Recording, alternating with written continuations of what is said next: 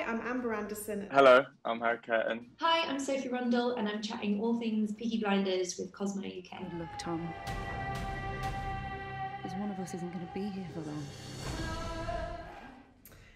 Cillian was really lovely to meet because he was just really normal. And the first time I met him on my first day, and it was a scene with quite a lot of us in the room, and he was just very quietly standing at the side of the room, kind of watching everybody. And he spends a lot of time with the crew because obviously he's been working with a lot of the crew for years. And so it just struck me how down to earth and kind of kind he was.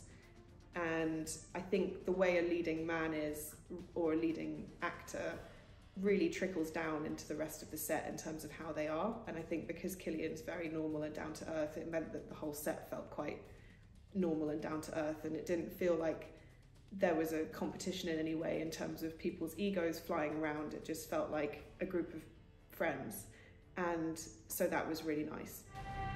Because one of us isn't going to be here for long.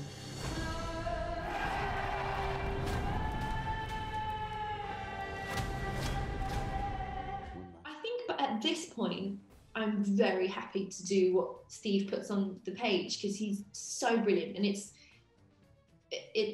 often you collaborate with people, or often you sort of, you say, no, I don't think it would be like that. What about this? But with Peaky's, it's so brilliant, and Steve is such a master of this world that he's created that, yeah, I'm always very happy with what he gives us. I think you just come onto the floor and you just say, you see what's around you, and you go, well, maybe I can do it like this, maybe I can sit here, and adding stuff is always great, but you never really need to with what Steve gives you. He gives you such gifts every scene that you're in. Yeah, yes and no. I think again because of growing up on it, I didn't want to push my mark. I didn't want to necessarily just overstep the boundaries, especially with Stephen being so amazing with the writing and him really being able to build the character anyway. But I especially respect to every director that I've worked with. I think I especially sort of bonded or just resonated with Anthony, who obviously has directed this one and season 5, because I think I was ready. I have a natural scar here. I probably won't show up on video, but we extended the natural scar down onto my chin, and then obviously Finn got shot in season 5 and stuff. So we added a few more scars.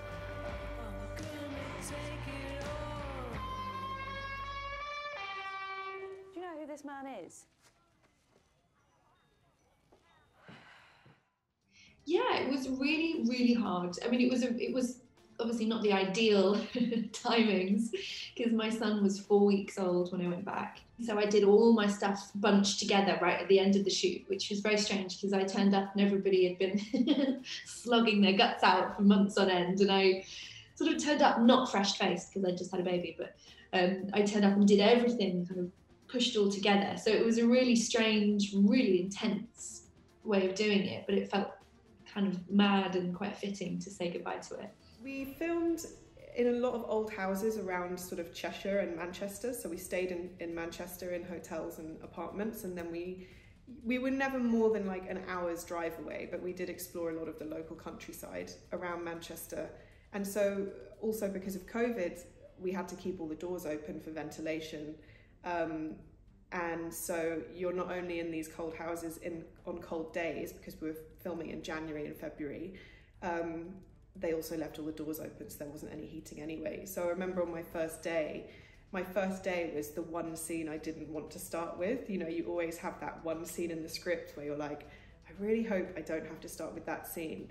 And then I got the schedule through and I was like, of course I'm starting with that scene. And it was, without giving anything away, it was quite a long monologue of just me speaking to a room of people.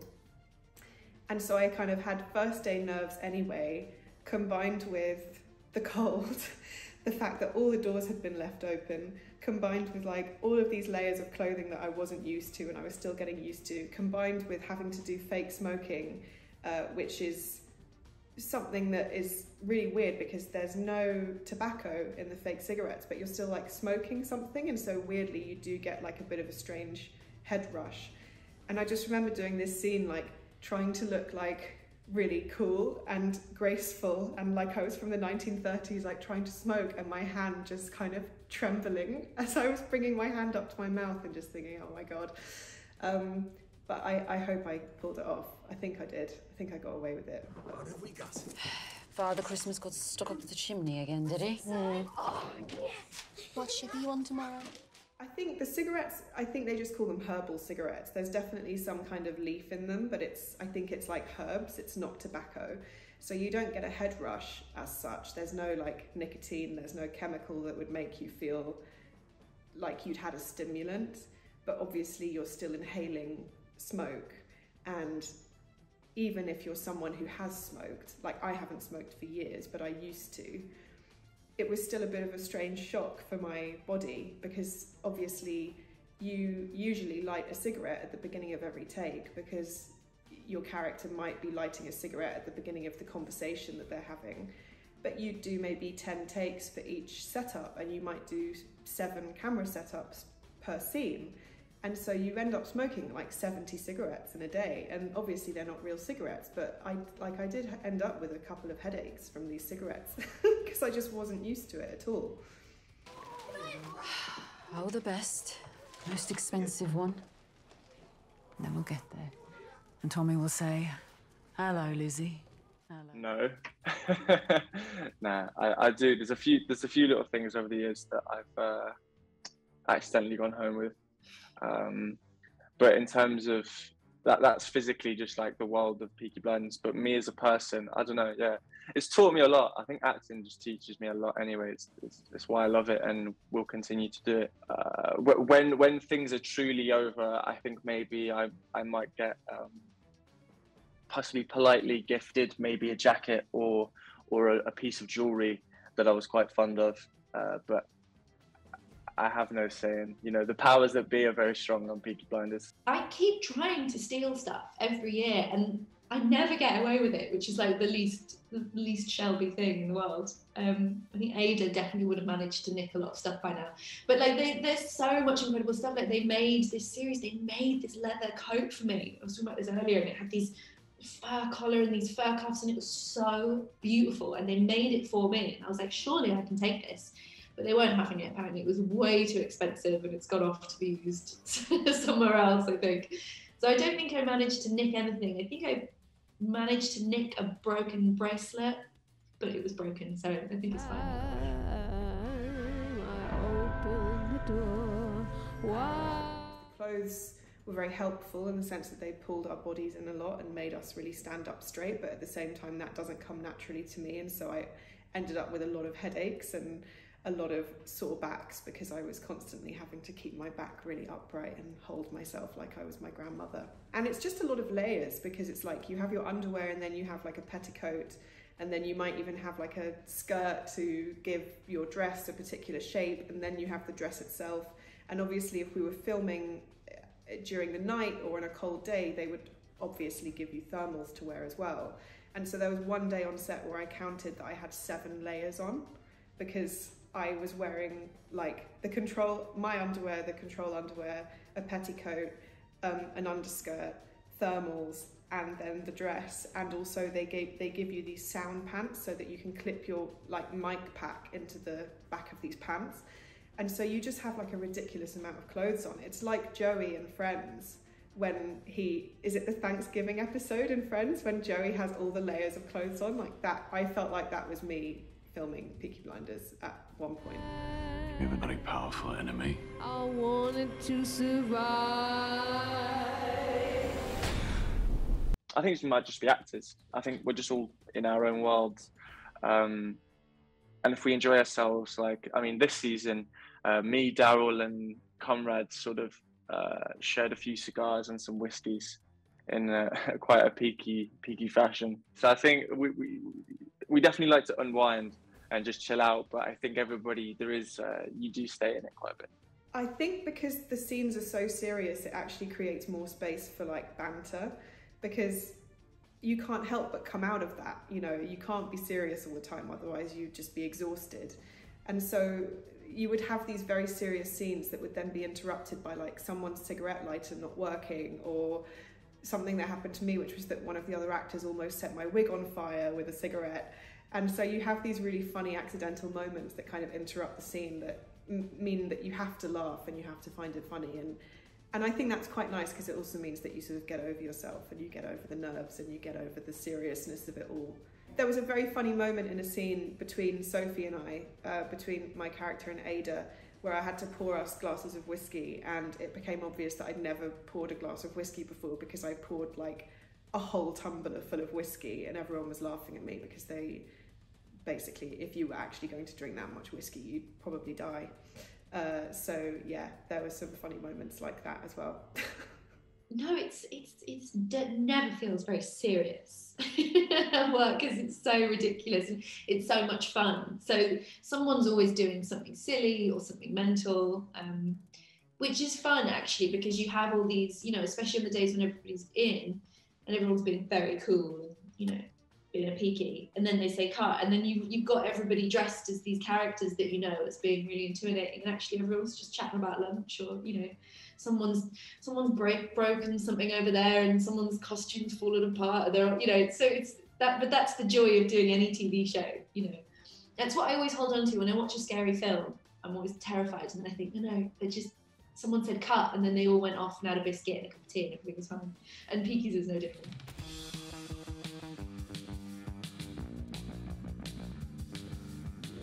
I would say that Tashi O'Keefe, who plays Lizzie, is a pretty big joker. She had a real affection for those tiny hands, you know, like the tiny hands that you can put inside your sleeves.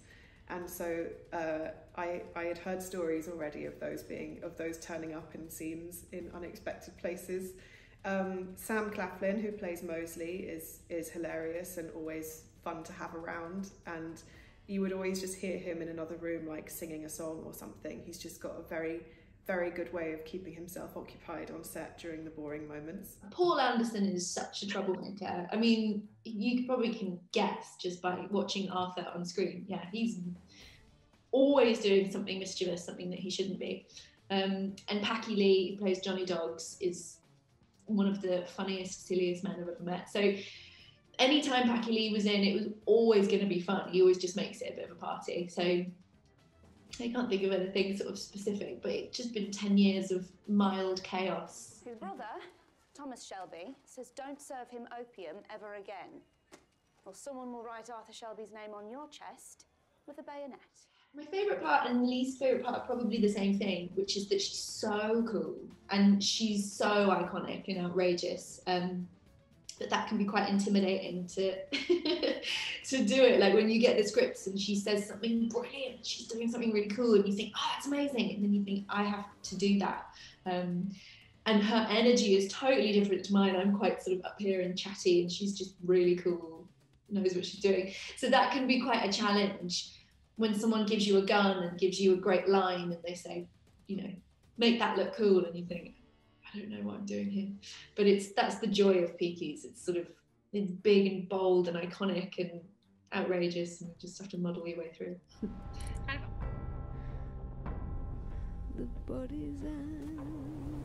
So a lot of people say something that makes sense, and then I get a lot of people saying, maybe she's playing Gina's mother, and I'm like, how dare you? I'm only like 3 years older than Anya. Like, what the hell are you talking about? How dare you? I'm only like 30. Although what I have had is I've had some people messaging me on Instagram like pitches for storylines, which I think is hilarious because I obviously don't have any say over the storylines or what goes into the scripts. That's all Stephen Knight. And so it's quite funny because I get people messaging me being like, I've got an idea for the film. I think that Tommy should do this, and then like his daughter arrives and then this happens, and please let me know if you could pass that on to production and get me into Peaky Blinders. And I'm just like, I'm so sorry, it's not how it works. And if I had any say over the storyline, I would tell you, but I really don't. I don't know about fan theories, but I love seeing all the art that people make, and I mean that in a really broad sense, because it's not just pictures that people are drawing. People generate content off the back of Peaky's, and that's an amazing thing. You know, I think people are really inspired by it because it's so brilliant and it's so wild, and so I love seeing what people have come up with, and even the people that, you know, are involved in the show, you know, brilliant artists in their own right, music or other actors, and they come and they get involved in this world. That's such a pleasure. That's such a rare thing to be a part of. So it's so much fun when you see anything sort of Peaky Blinders inspired, and you think, oh wow, that's how someone saw it, and that's what they did with it. Tommy! I haven't had any. It's always been there in the background somewhere, mentioning, even when I've seen Stephen at the premieres and like at different points, and it's always been mentioned, like, or suggested, should we say? But I just think it served me so well and taught me so much. And I was very much, I don't want to use this word, but I was very much in love with the whole thing. And it's not that I've fallen out of love with it. It's just, when a good relationship comes to an end, let it come to an end. No one knows what's happening. I think it's just at an ideas stage. That's the only thing I've heard. And as far as I know, no one knows who's in it or what it is or what's happening, other than obviously Cillian. So yeah, I don't have any information about the film, I'm afraid.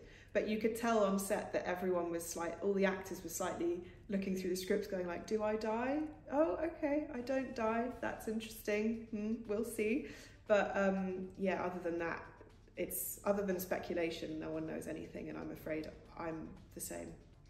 Thanks for watching. Catch Peaky Blinders Season 6 on BBC One.